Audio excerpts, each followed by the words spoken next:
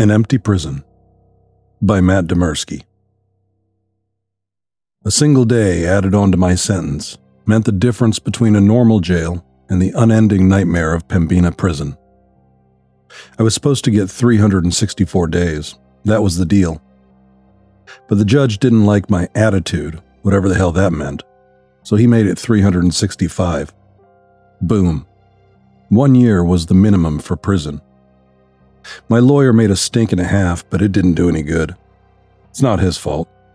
In fact, he's the one who's going to release this statement to the press or leak it online if the Guardian Corrections Group, GCG, tries to get an injunction on us.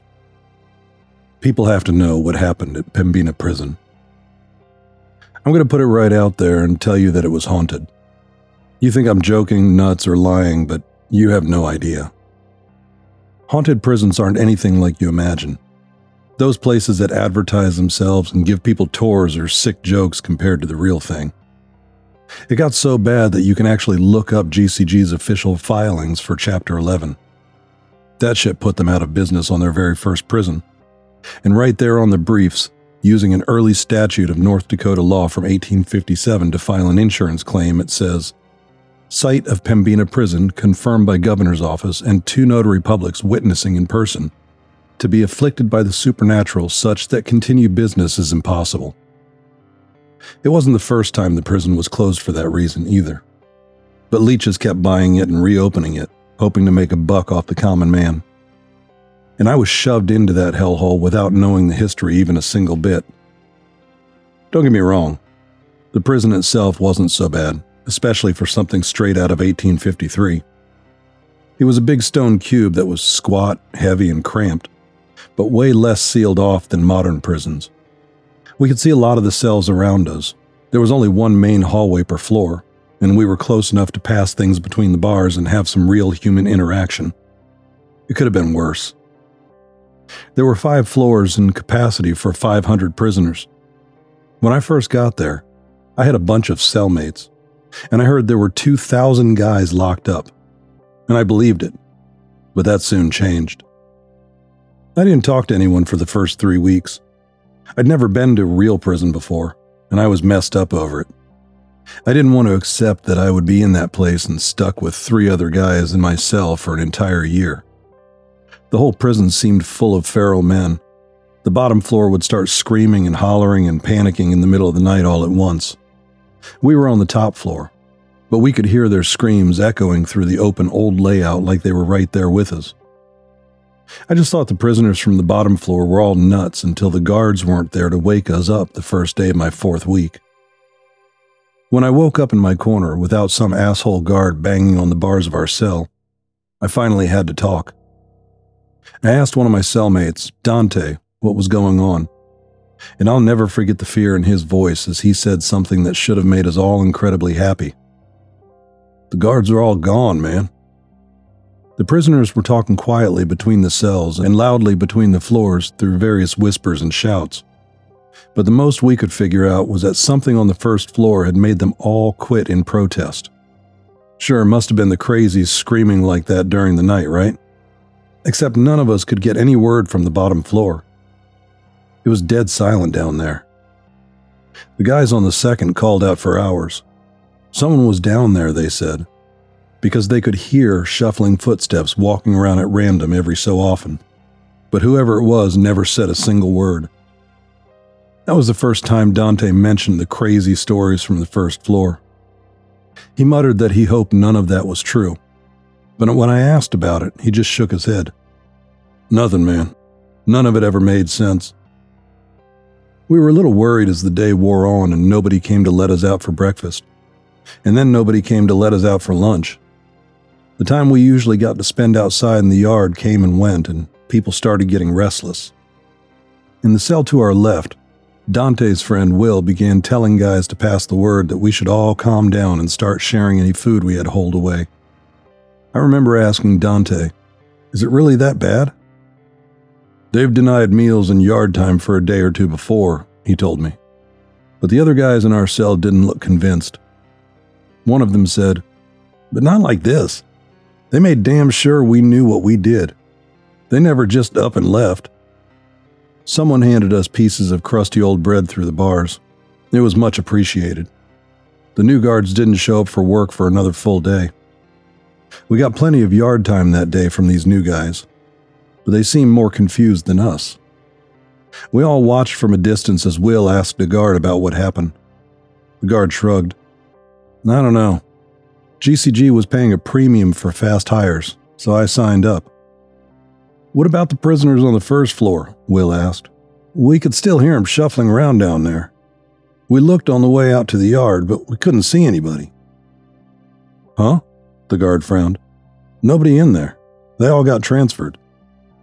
Transferred? The hell does that mean? That means DOCR took him back. Returned to the state custody since the company couldn't handle him. That made sense. If the floor had been full of nut jobs, then North Dakota's first local private prison company hardly had the experience to handle them. But these new guys didn't even have the skills to handle us. There were half as many guards as before, and they didn't know the routines or who the dangerous ones were among us. As a result, they were distant, scared, and forceful. All except one guy, Kellen. Kellen wasn't the first guard to treat us like human beings, but by then he was the only one around. He traded jokes while out in the yard, never hit us, and looked us in the eyes when he talked. He went and found some paperwork to confirm the crazies had actually been transferred, but it took 3 months to get that info out of GCG. By the time he'd told us he'd heard back, we'd sort of forgotten the whole thing. 2 nights later, maybe 2 hours past lights out, the guys on the second floor began screaming. Dante leapt up and fell on one of our cellmates by accident before shouting, "Shit! Shit! Must be a fire!" The other guys in our row began banging on the bars and shouting for the guards, but the uniforms charged past us and headed downstairs without talking to us. We could hear them shouting orders down below, and then yelling in confusion. The prisoners' screams were clearer coming from the second, and it sounded like they were terrified of something in particular and wanted help. The sounds of gates being slammed and people running reached us after about 10 minutes of shouting, and then it was silent. We sat in the dark waiting and listening until morning. When the new shift came in, they were surprised and confused, and Kellen came by to ask what had happened. We told him what we knew, but he'd shown up and found open gates and an empty second floor. There was no indication of what had happened, but he promised to check with corporate and figure out if the absent prisoners had all been rapidly transferred again. Dante gripped the bars and made sure Kellen was looking at him. "Please find out who the hell is walking around down there at night." Kellen blinked at that. "I mean, I'm day shift, so I don't know what I can do, but what do you mean?" "The prisoners are gone," Dante told him fiercely but quietly. "But the guys on the third floor said they still hear someone, maybe 2 or 3 someones, shuffling their feet every hour or so till morning." "I guess I could go look right now." Dante reached through the bars and grabbed his uniform, something which usually got us a beating. "Hear me. Do not go in there by yourself. Stay in the stairwell unless someone's with you." Kellen nodded fearfully. It looked like he finally understood how spooked we were. He waved another guard off and Dante let go. But nothing more came of it for a whole season. The night shift had quit, and more guards got hired at an even higher pay. Kellen in another uniform scoped out the first 2 floors but found nothing. Dante thought it was because they were looking during the day, but he wasn't about to ask our only friend to risk himself. It was maybe 3 months later. Yeah, I was halfway through my sentence, and I had taken up drawing, so I had a pen and paper, when we woke up in the middle of the night to everyone on the third floor screaming in absolute panic. This time we were less scared during the event itself. Will offered a guard racing past $500 from his commissary account if the man would come back and tell him what was going on.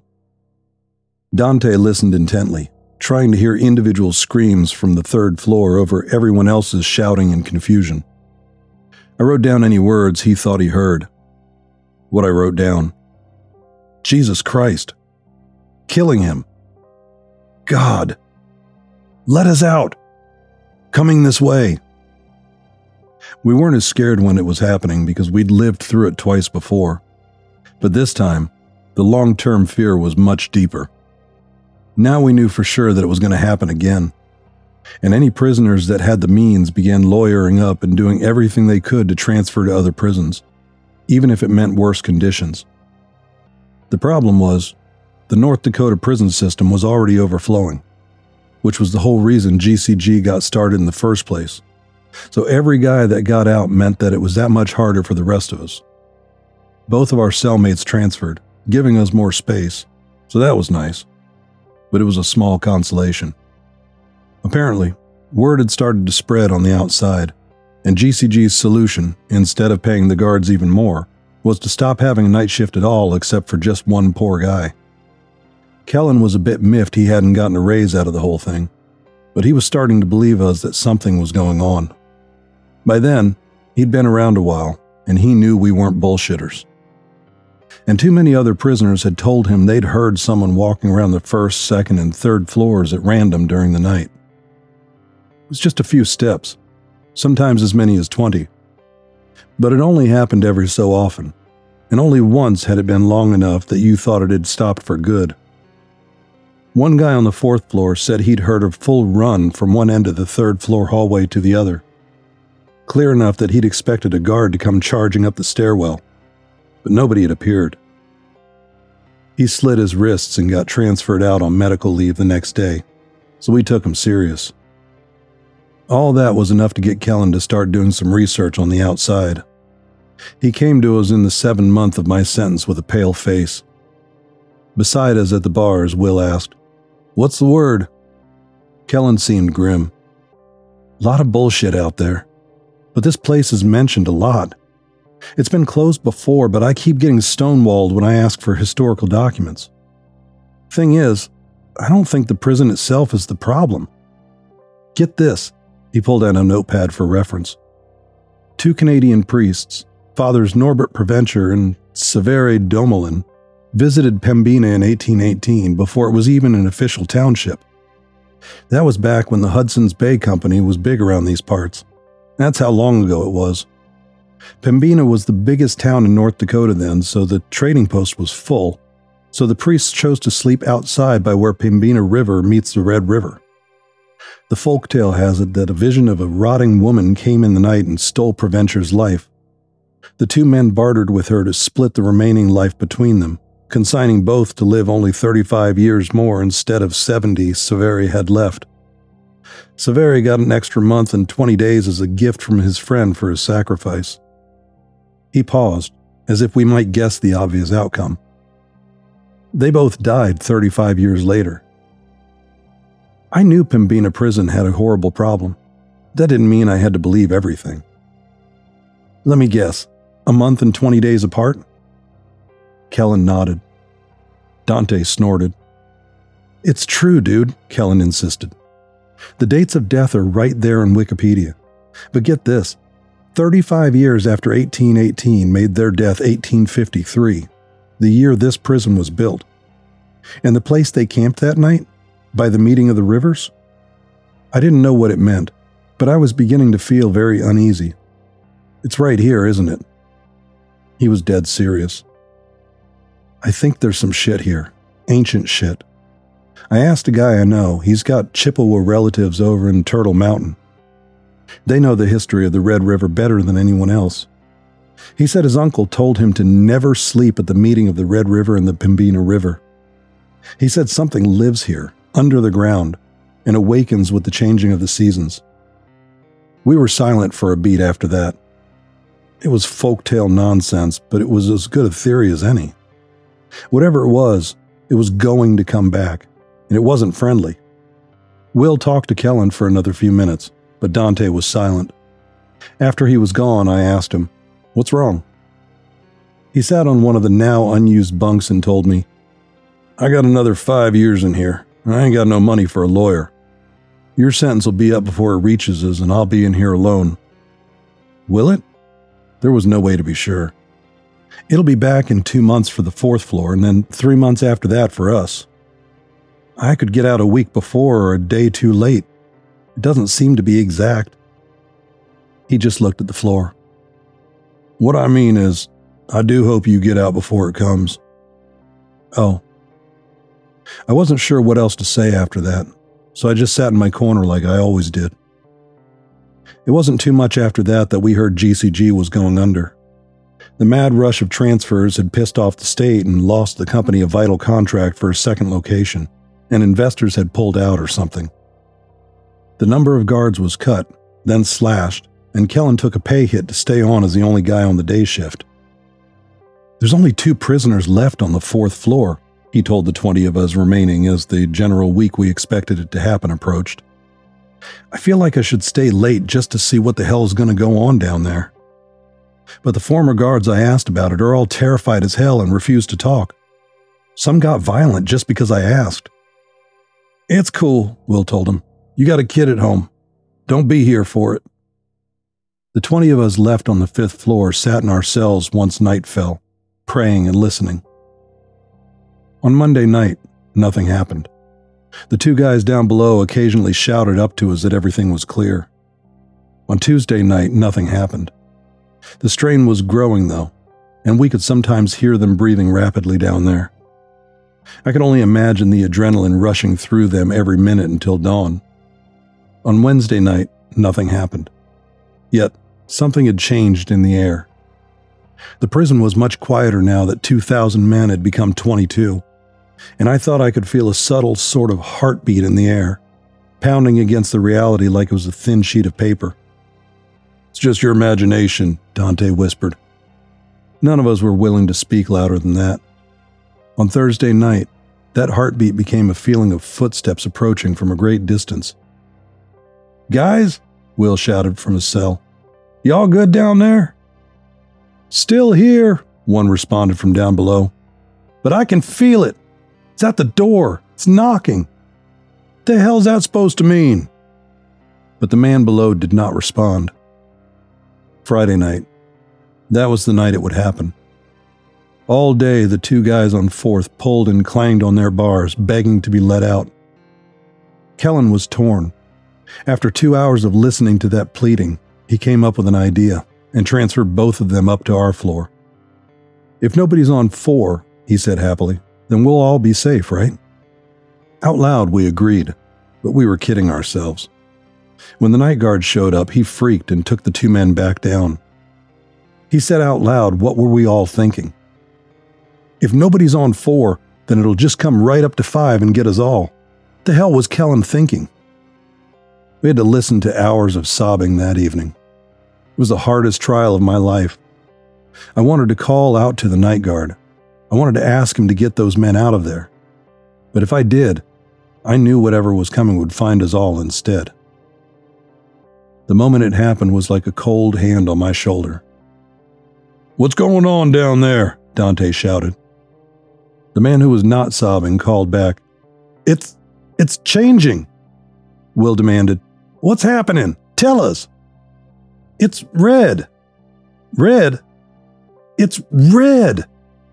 "What's red?" Will yelled insistently. "God damn it, what's red?" We stared down the hallway at the night guard, who stood listening in fear. The screaming began a few seconds later. This time, only 1 floor above, we could clearly hear their every word. The sobbing prisoner shrieked, "There! It's there!" The man who'd been communicating with us began incoherently raging with fear against his bars. Then, strangely, he stopped. The 20 of us clung to our bars, unable to help, unable to flee. Many of us cried, but we were otherwise silent, for to yell would be to drown out the last words of the men below. But they were eerily quiet for nearly 2 hours. We waited in strained silence as random footsteps traversed the 4th floor every so often. What was happening? For the first time, the victims of whatever was going on down below had chosen to be quiet instead of yelling for help. Why would that make things different? At long last, the sobbing man broke the silence. "Oh my God, it's coming your way!" "Shut up, it'll see you! Distract it, hit your bars!" The sound of clanging echoed up the stairwell. The sobbing man said with terror, "It knows! It knows! Jesus Christ, do something!" We were no longer silent. We echoed that sentiment, loudly and repeatedly to the guard. Do something. He just stood there, literally quaking in his boots. Will screamed at him. Snap out of it! The other guards and prisoners got away, you can too! Whatever it is, it won't follow you if you let them out and leave. I shouted, They're gonna die down there! Dante threw his shoe and the impact finally snapped the man out of his terror. The guard ran to the stairwell and descended. The first thing we heard him say was taken aback, Mary, Mother of Christ! The sobbing man again. Over here! For God's sake, let us out! The other prisoner wasn't talking for some reason. We could hear his gasping terror, but that too went quiet. Then we heard a buzzer, and all of the gates on 4 slammed loudly open. The sounds of panting, running, and someone dragging something followed. The prison went silent. And just like that, we were all alone again. The formerly crowded prison now felt terrifyingly large and empty with only 20 of us and no guards. That night, the unmistakable sound of footsteps echoed from down below. I counted time as best I could. 40 minutes. Then someone took 3 steps out of a cell and into the hallway. An hour and 6 minutes. Someone ran 10 steps along the hallway and stopped abruptly. 26 minutes. The footsteps approached the stairwell, but then turned into a cell and went quiet. Thing was, whoever it was sounded barefoot, and the starting and stopping locations did not match. Where they ended was often nowhere near where they began again later. By the time dawn came, we were scared into motionless, terrified silence, and it took Kellen's arrival for us to begin stirring again. With GCG in bankruptcy court, we no longer had a night guard at all. If it came for us, there would be nobody to let us out of our cells like everyone else. We hardly talked. We hardly ate. Each passing day was a grain of sand falling through an hourglass marking our executions. Our fellows began confessing to crimes they hadn't even committed just to get transferred to Supermax out of state, the only option left. Well, that and suicide attempts. One by one, Kellen escorted or dragged guys out of our floor. 20 became 15, then 10. Then it was just me and Dante, with Will still in the cell to our left. The 3 of us and Kellen, 4 men waiting for doom. We sat playing card games in the weeks leading up to it. It would be 1 full year for me in that place. But I could swear I'd spent a lifetime in that cell. I couldn't think, couldn't remember life before, couldn't imagine surviving after. Every day I prayed for a transfer to come in. But North Dakota had gotten sick of our shit, and the judges had stopped hearing cases from Pembina Prison. They didn't know there were only 3 of us left. Nobody knew. We contacted the media, we phoned the governor's office, we made a ruckus. That was worse than nobody knowing. It turned out nobody cared. 2, there was nobody higher up at GCG following the situation, and Kellen couldn't get anybody on the phone. Payroll, meaning just his paycheck, was being handled by a third-party disbursement company that couldn't answer questions about ongoing proceedings. The week approached. On Monday night, nothing happened. We were like statues in our cells, alone, waiting for a sign of the executioner's approach. When dawn came, we sighed and began moving again. Dante asked, "You get out Friday?" I nodded. If things went like before, I would be released the day of. As long as I left before sundown, I would be all right. On Tuesday night, nothing happened. 2 for 2, just one more day. I sat through that darkness until, no! The feeling of the prison had changed around us. A subtle heartbeat seemed to pulse against our faces and ears and eyes. It had come a day earlier in the week than the last time. That morning, Will patted my arm as we both leaned out of the bars. "Sorry, man." Dante just shook his head angrily. I wasn't going to get out in time. On Wednesday night, the heartbeat became the sound of footsteps approaching from some unfathomable distance. I think I stood at the bars of our cell that entire day, fingers wrapped around metal with force to match the tension in the air and in our minds. This couldn't happen. This wouldn't happen. My lawyer would walk in and tell me he'd gotten the judge's unfair edition of an extra day removed. One day. One goddamn day. Even if I'd spent the whole year in this prison, one day still meant life or death. Let me out. Let me the hell out, for God's sake. But nobody cared. Nobody would listen. I'd like to tell you that Kellen stayed late that night. I'd like to tell you that when the entire floor began to glow red, the hallways, the cells, the stone itself, as whatever ungodly abomination in the earth began to wake upon the changing of the season, as footsteps became a traveler at the door of our minds, I'd like to tell you that Kellen was there and hit the button and opened the gates and let us all out. I'd like to tell you that I didn't see anything, and that I'm not permanently a broken man. I didn't claw at the walls of my cell as it approached slowly, moving a few steps every 20 to 70 minutes. I'd like to tell you that all three of us were able to run away and escape that horror upon reality, with its rotting hands and blind eyes radiating crimson light as it searched for us at random. But I can't give you a satisfying end to this story. The disbursement company fired Kellen and changed the locks on that property. According to their paperwork, all the prisoners had been moved, and they thought he'd been getting paid for guarding an empty prison. They left us there for 11 days before the error was found, which meant 11 nights with that thing. For 11 days we starved. For 11 nights we sat absolutely still, not daring to move or breathe or even look left or right. It knew we were there generally. It stood right outside our cells for hours, and sometimes walked right through the bars and grasped at the beds around us, daring us to even make the slightest motion. When you've spent 6 hours staring into the blind crimson eyes of a rotting demon, unable to blink your eyes for fear that it will hear the air your lashes move, when you've seen what it's seen, the worlds it has walked reflected in the hellish light, you'll understand. No one cares. I'd like to tell you that Kellen actually existed. I'd like to tell you we had a friend among the guards, and that it wasn't all bad. I'd like to tell you I wasn't traumatized by the hell I went through being left to rot and left to die as nothing more than a number on some corporation's books. But no one cares.